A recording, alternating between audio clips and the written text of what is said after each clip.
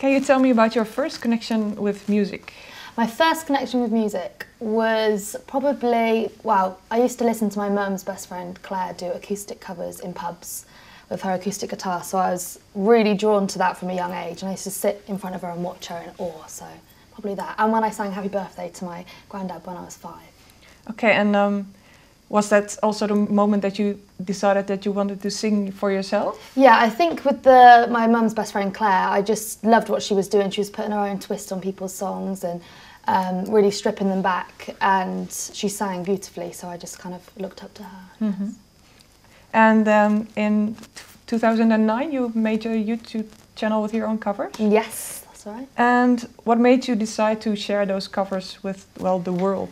It was actually a friend at school that posted my first YouTube video, because I didn't know what YouTube was back then. And then it became kind of like a hobby, just to go home from school and record a new song and put a video together and edit it all and upload it. So I guess it started then, really. Yeah, but did you want to, impress is maybe the wrong word, but why did you want to share it with well? I think it was because I took it round my school, the audio of I did a cover of Run by Snow Patrol, and then like I was showing my friends and they were all just like spurring me on, like, oh, you need to put this on YouTube, put it on YouTube. So I did that, and then it got a really good reaction. I was like, oh, this is cool, this YouTube thing. I can be seen from my little home in Wiltshire in the middle of nowhere by thousands of people. So I think that's the exciting thing that made me want to do it. Okay, and when did you start writing your own music? When I was about 15, so around the same age. So. And well, first you did covers, but what made you decide to write your own music? I don't really know what made me decide to do it. I just kind of did it. I learnt a few chords on the guitar, so I started writing to those, my own melodies. Because I'd always be humming my own melodies over other people's songs, and I changed their songs when I used to do the covers a bit. So that was kind of the start of songwriting, I guess. Do you remember the first song you wrote? Yes, it was called Permanent Fixture, and it is still on my YouTube, but I've made it private now. It's not going to see it because it's a bit cringe, but yeah. And what is it about? It was about a boyfriend when I was 15, because what else are you going to write about when you're 15? It's like one of those kind of songs. Okay. Let me see. I read that you went to music university to get a degree in songwriting. Yes, I was 16, that was.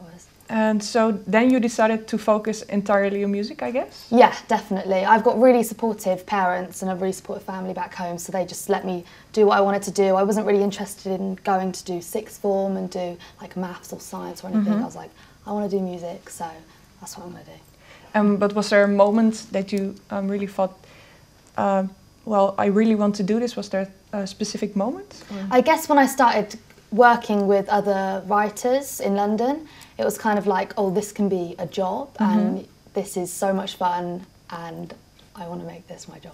That's what it kind of was, I guess. But since you, well, are then a schooled singer-songwriter, what's the most valuable lesson you took from that course? It was mainly a load of lecturers giving advice, because they've been in the industry for a long time. So I'd write a lot of notes in my notebook, and yeah, I guess they taught me about the social media that's like really important nowadays. So all of that, and having your own website, and they did all that, I guess. But not really something about how to structure your songs. They did a bit of that, but it's kind of, I kind of knew it by then because I was writing them. So it's just like verse, pre-chorus, middle, that kind of thing. Okay. So, yeah. And well, what is your approach to songwriting now? How do you build a song?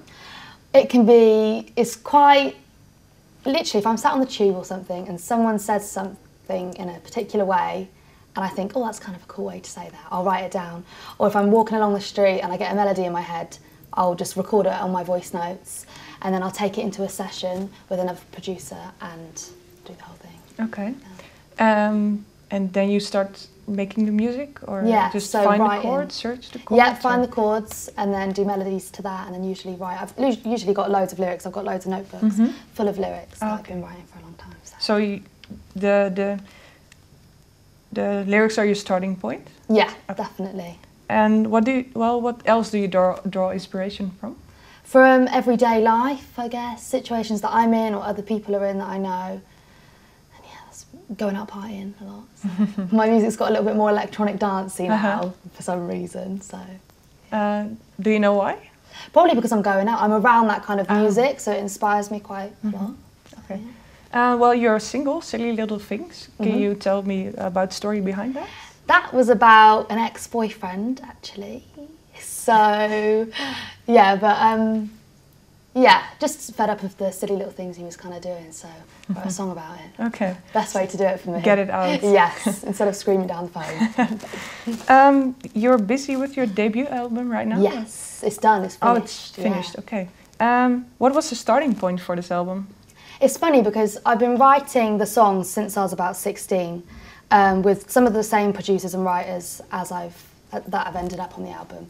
So it was, where it kind of started was we all sat down in the room and listened to all the songs that I've been writing over the past few years, and we just kind of picked our favourite ones, and it just went really well together because it's all about kind of me growing into a woman and that whole journey from when I was 16 to 20 years old. There's a lot happens in that time, so it's kind of all about that. Okay. And what was the first song on the album you wrote when you were 16 probably? And then, well, Heart of Blue is on the album, and I wrote that when I was 16, but it's a new version. Yeah. So I've kind of gone back and done my own twist on my own song again. Okay. Let me see. So the theme is kind of growing up, I guess? Yeah, I guess so, yeah. And let me see.